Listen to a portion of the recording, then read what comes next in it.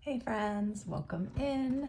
We're here today with an Aquarius reading. I don't really want to call it timeless because I wasn't planning on doing a reading at all today, but I was sitting there meditating with these oracle cards and the new moon card came out.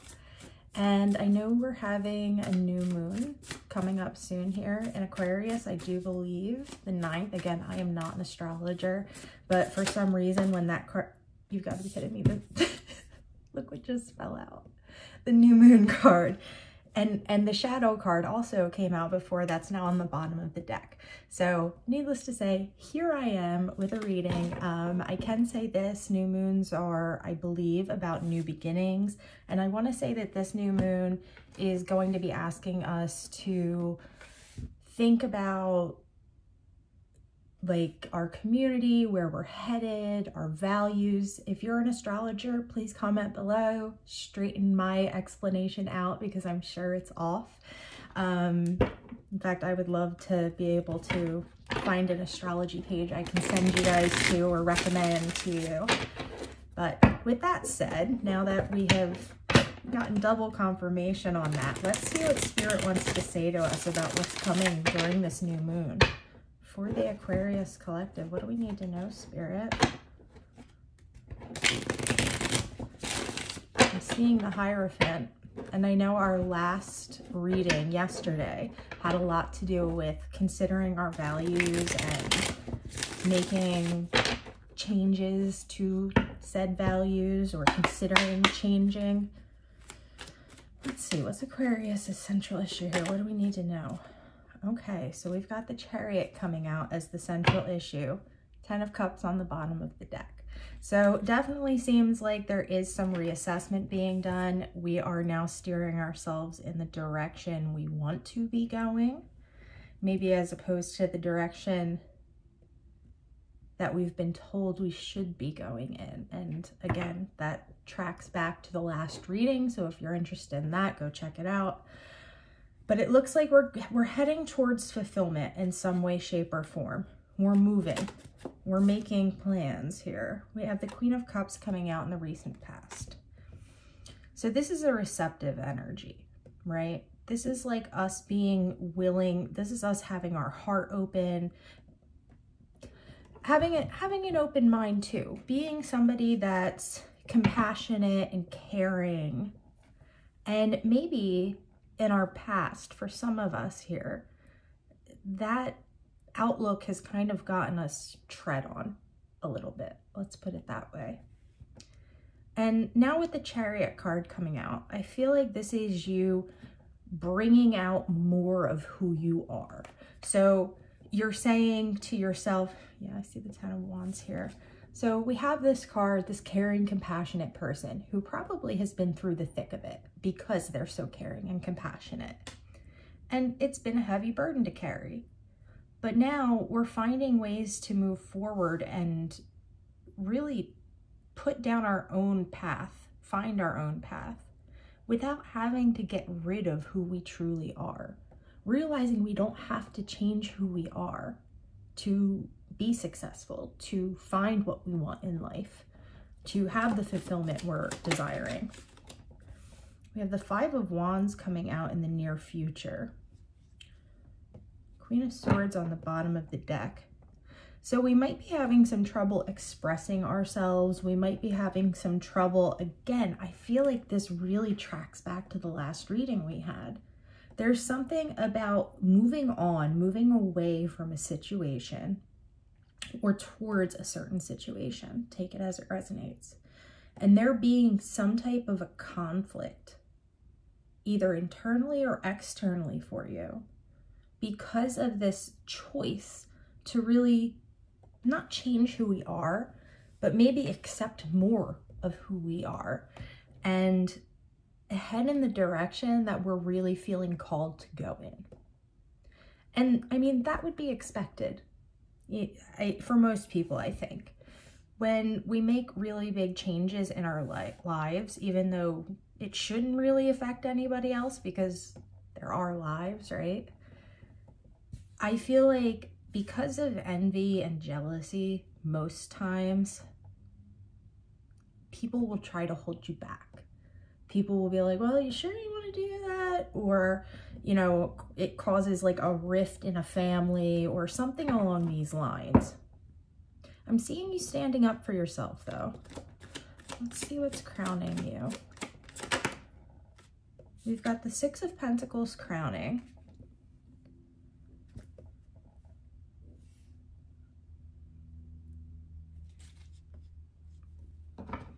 Yeah, it's like we're balancing out our emotions here because I'm seeing the Seven of Cups on the bottom of the deck.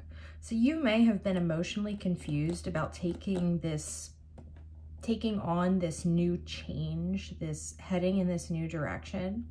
But I'm seeing we're kind of grounding that energy and we're balancing things out here is the way that I'm reading this. Let's see what's in the foundation and then we'll clarify a few things for you. We have the Page of Cups coming out in the foundation. Now we have the Page of Cups and then we have the Queen of Cups in the recent past. So I feel like this is you kind of growing as a person. You're growing in this loving, caring, compassionate way, okay? We're moving forward. Wow, my hands are shaking so badly right now. Usually that only happens during the personals. So this might be very specific to a small group of you. But basically, you're maturing in your sense of understanding your own compassion, understanding who you are as a person, and you're moving forward to what's going to bring you joy. And you may have thought in the past that maybe you had to be more, you know, like the Queen of Swords, or more like the King of Wands, or more like this, or more like that.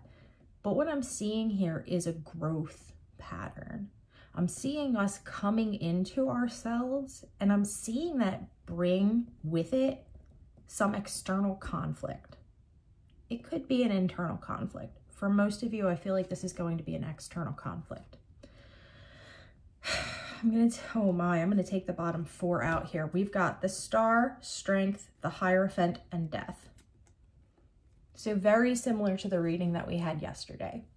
We're healing on some level. We're merging together aspects of ourselves and making them play nice. We're releasing something, I feel like, that was a foundational structure in our lives in one way or another. And this is leading to a major transition. A major transition. But you're moving through this transitionary period with hope in your heart, with your head held high. Despite the fact that we have whatever this is, we're going to clarify this right now and see what's going on with the Five of Wands. Show me this Five of Wands. Oh. So we've got the Three of Swords coming out. Why the Three of Swords? And the Two of Pentacles. Yeah. Okay. So it's like this. You're moving on to something, and this is going to cause certain people to feel like maybe they're being left behind. Like maybe you're choosing to prioritize juggling one thing over juggling something else, because we can't handle everything. For a lot of you, I'm getting the vibe that this is about, again, people being jealous of your time, jealous of your attention. It's like this. It's like, you know, maybe you decide to start your own business, okay? Well, in order to start your own business, you really need to learn that business if you've never done it before. You know what I mean? And I feel like you're trying to step into this in a very fair and just way, but the people around you are seeing this as almost an attack on them personally, because maybe some of that attention that was being given to them is now being put towards helping you achieve what it is you want to get out of this life. And that's just not fair. So if you're going through this, or you are considering making a move, but you're worried about how other people are going to react, know that Spirit sees you're doing the best you can to juggle everything. But these people's emotions, these people's thoughts, feelings, actions, even with the wands, like that's a physical manifestation here. That's on them.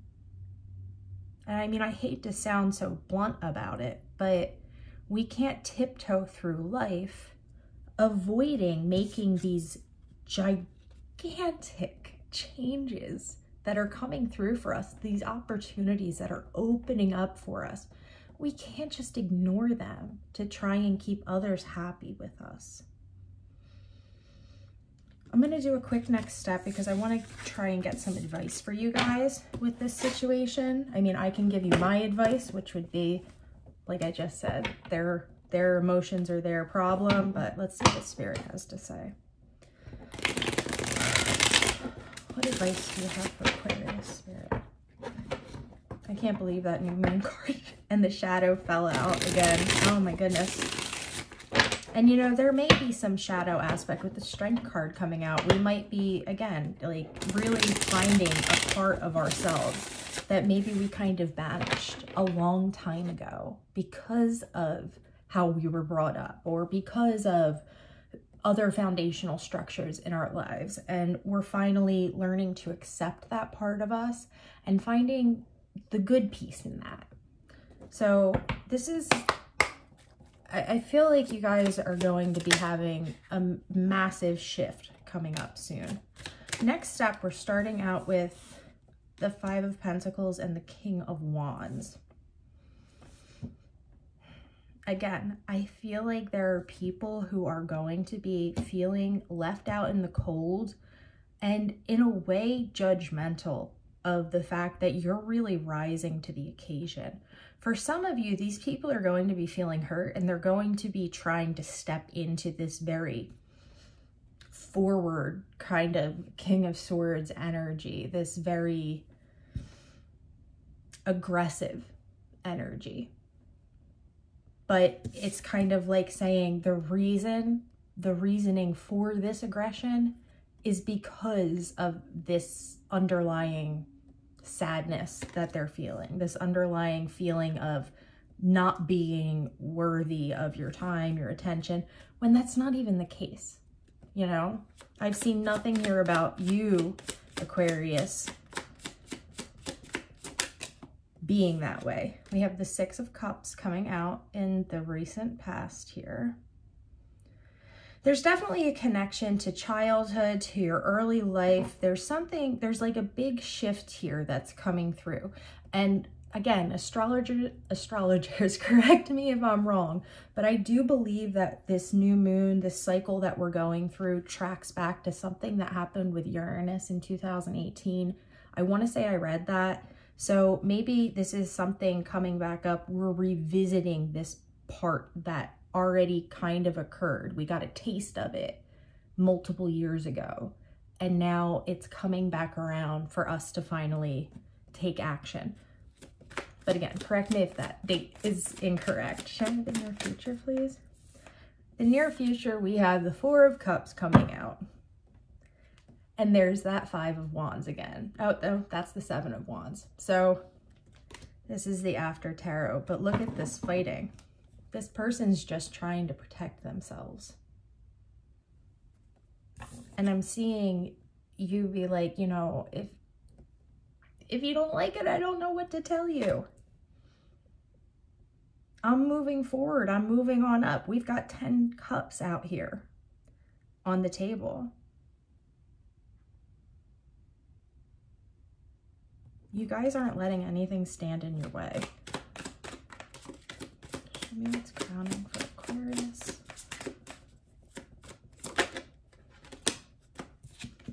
The Chariot again.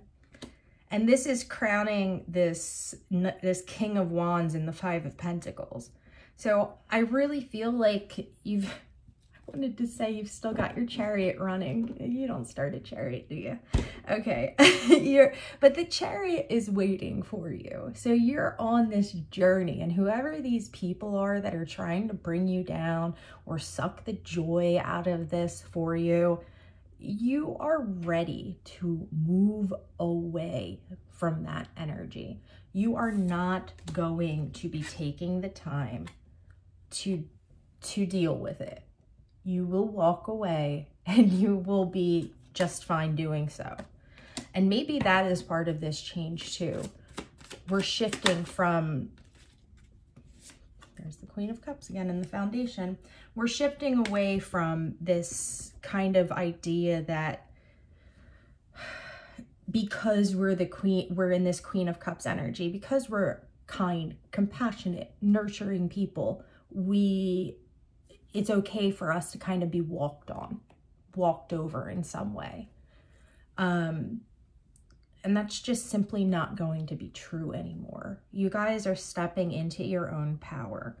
And I do feel like there is a connection or some type of growth cycle that you've been going through here for some time.